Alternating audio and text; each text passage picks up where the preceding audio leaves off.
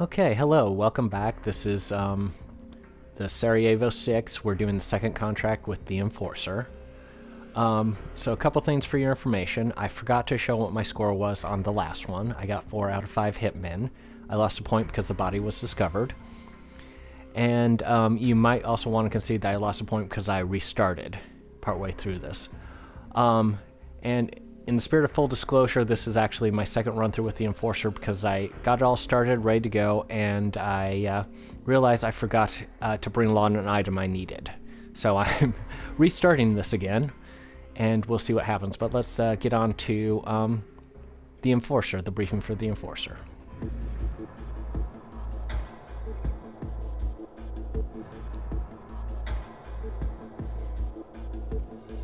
Welcome back, 47. I trust you found your time in Paris successful. The agency has located your second target in the Italian coastal town of Sapienza.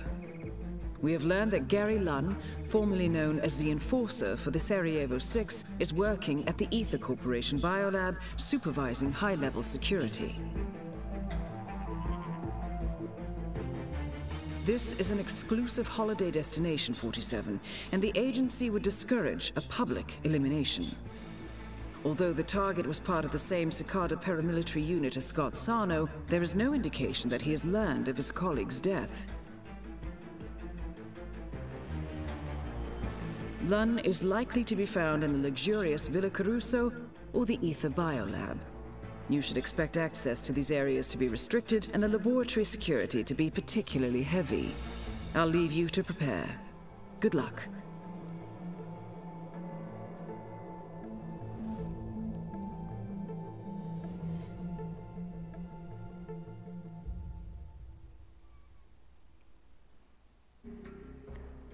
Okay, so that is the, yep. Background on the Enforcer. He basically spends all of his time in the Ether Biolab, which is the most secure location on this map. And, so let's go into planning. I forgot to bring along the lockpicks, so that's why we're going back in there. Doing that. So, and, I've decided, as part of my plan, I'm either going to eliminate, all the Sarajevo 6 with the sniper's rifle or the explosive ducks, with one exception, and we'll get to that whenever we get to that exception. And yep, that's what I need. My plan, if it can be called that, is to infiltrate the biolab and use the sniper's rifle to get him. I do have the explosive duck as well, so if something goes wrong, I can always use the duck. But we'll get into today's topic, which, dealing with kind of the morality of taking a human life, we're going to take a quick look at, well, we're going to take a look at when it's appropriate to take a human life. And there's basically 3 times when it is an appropriate action to do, is to take a human life. Welcome to Sapienza, so we'll listen to 47. Diana for a second. The biolab is located in the caves beneath Villa Caruso, with direct access from within the mansion. Good luck. Alright, I'm gonna need it.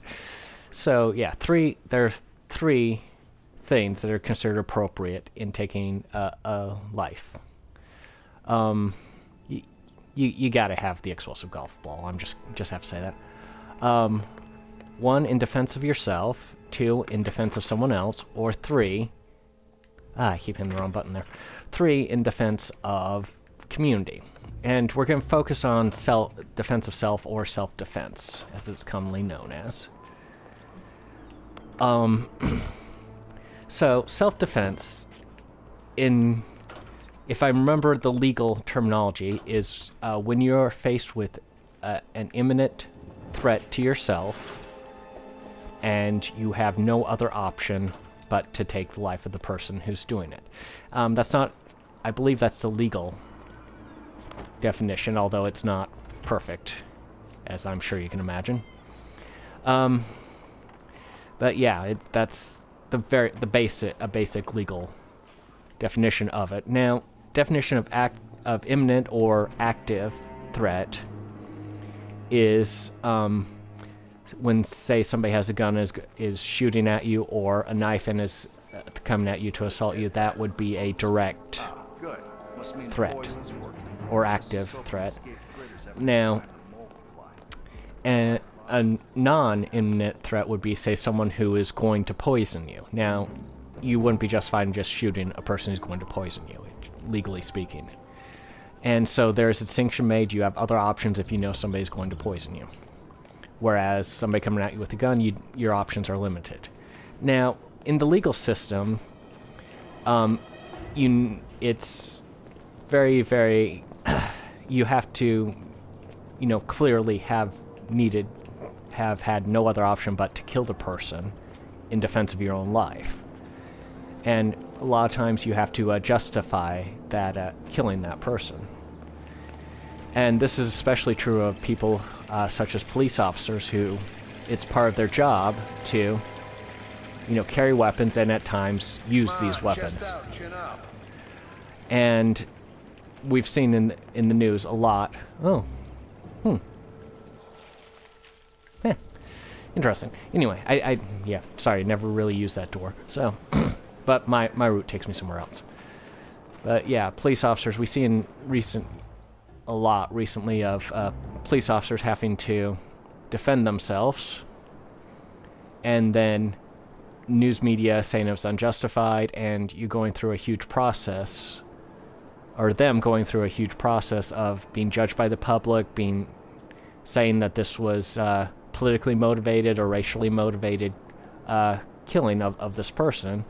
And when in the vast majority of the cases, the police officer actually had little to no choice about to take the life of the person. It was shown to be a very clearly a justified killing of someone who was going to kill them.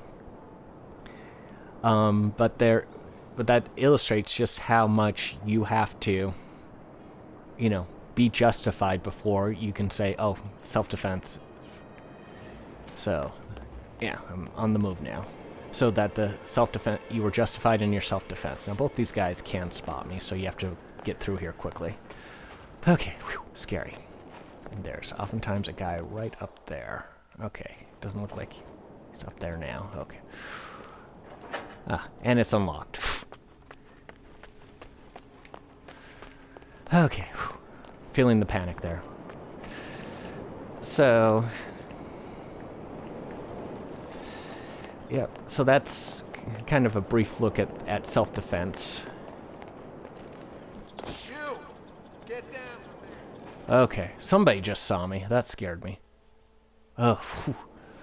But he just very briefly saw me, and so I think I'm okay. Alright, now how do I get... I think I go over here. There's the speedboat. You can use that to exit as well. Anyway, there are a lot of laws and legalities that will show up if you have to kill someone in defense of yourself. And, yeah, oftentimes it may very well feel like it's not worth it to have defended yourself. So, okay, here we are. See? Total James Bond lair. I'm just saying. Okay. So, yeah, a lot of people, pretty much everyone here can, at the moment, spot me. So, let's try and sneak through, and usually it's fairly deserted back here. So, we're safe. Ooh. Somebody nearly saw me there. Scary. And... so, ooh, I guess free soda, but... ah, there we go. I want to destroy the evidence that I was here. Oop, sorry about that. Okay, evidence deleted, and I'm going to get to a higher location. I'm gonna put the Dr. Pepper away, or Dr. Pep, sorry, and get up here. There's somebody up here, and yeah. Huh, I'm just getting very scared now. Okay. Alright, get down and... okay. So... gonna wait patiently for this guy to turn around. So, I'm hoping that's helpful to you in the whole self-defense, in defense of yourself. Now there's another concept to self-defense that you learn if you've ever taken any sort of combat or even just boxing classes, and that is essentially the preemptive attack. Now the thing about preemptive, let's get the sniper's rifle out. The thing about preemptive is it's generally not accepted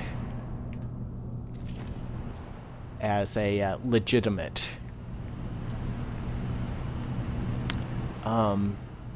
defense to preemptively kill someone. It's better to kind of say he tried to kill me, he tried to shoot me, he was going to shoot me is less of a defense than he was shooting at me. In legal eyes, it's harder to justify that, saying like, well, I shot him before he could shoot me. Does not sound very good at all. So we're gonna patiently wait for him to move into a place where I can get a clear shot at him. Okay, he's going. So there he is. Oh, he's wait. Ooh. That wasn't good. Okay, wait. Zoom.